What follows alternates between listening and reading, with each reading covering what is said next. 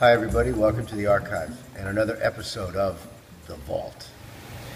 What we have here is a very special print. In September of 1954, Marilyn and Milton did this spontaneous sitting at his studio. No client, no reason, just one of those times they were having fun, experimenting as they always did throughout their relationship. Milton is suing 20th Century Fox to get Marilyn out of her slave contract. She's disappeared from Hollywood and is living in hiding at my family's residences, both in Connecticut and in New York. She's feeling optimistic. She's in control of her career. They're going to start Marilyn Monroe Productions. This image is from the Wicker series. Milton supplied the prop, the wicker chair. Marilyn supplied the outfit from her personal wardrobe. It's a fantastic pedal pusher outfit designed by Jax, one of her favorite designers in New York. Throughout the series, every now and then you'll see her with a drink. Whiskey, neat, in a simple glass. In this earlier period of that collaboration, a lot of the reasons behind doing the pictures were personal. It was really about Milton discovering other sides of Marilyn, and Marilyn being able to just be natural and come alive and have a good time. Because it was through that when she saw the pictures, she started seeing a side of herself that was different. Because she wasn't posed, and it wasn't a publicity picture with a lot of glamour and glitz or a lot of TNA. It was really her being a woman, naturally, a little bit of sense on fashion, but really it's about capturing a side of a personality.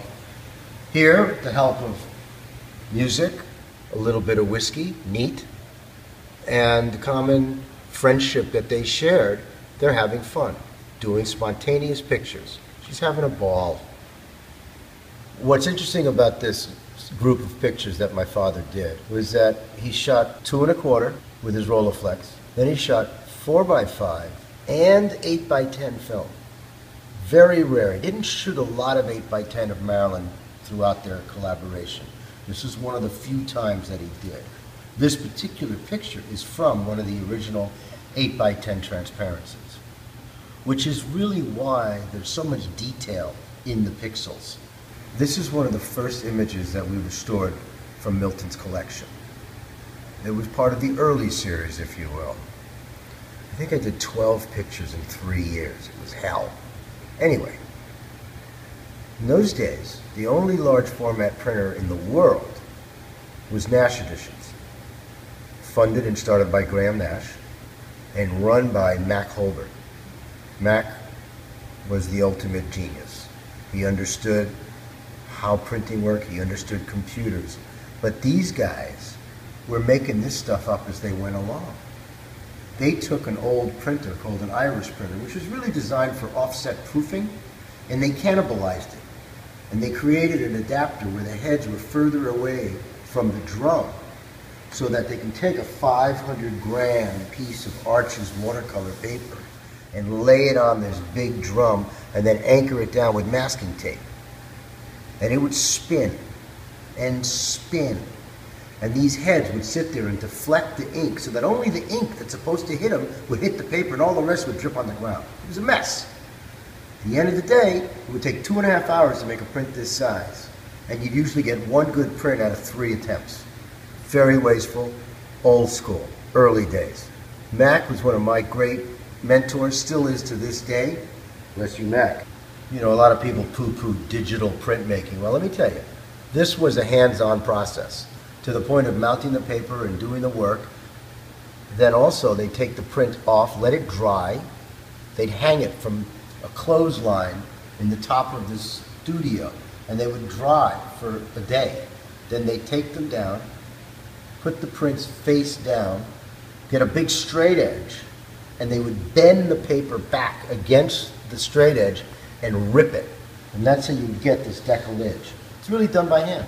The other reason that makes this print special is that it actually was made for somebody, a friend of mine. He used to work for me. His name was Marc, M-A-R-C. And he helped me build our first website for the company many years ago. I chose to make this print available because it never was part of my collection. It really was a gift that was made for somebody else. It's made its way back into my possession, and so I'm looking for a Marc. Not a con, but a Marc, M-A-R-C. The print is also personalized to Marc. Could never have gotten here without you. He helped me build my first website, get the company off the ground. We spent almost 2.5 years on it, 94, 95, 96. It was a great ride. The prints of this image that we sell today sell for $3,000 and they're editions of only 15. This print is the number 5 artist proof.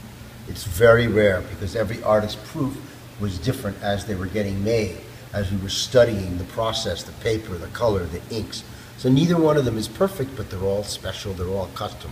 Whether you're a Marilyn fan and want an amazing picture, or your name is Marc, or you know somebody named Marc, or you don't care and you want to have this print, all of which are great. I'll entertain a good offer, be happy to make a deal with you.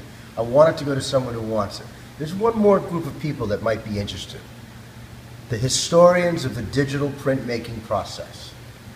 This represents a piece of history. So much so that Nash Edition prints are part of the Library of Congress permanent collection, documenting the period of time.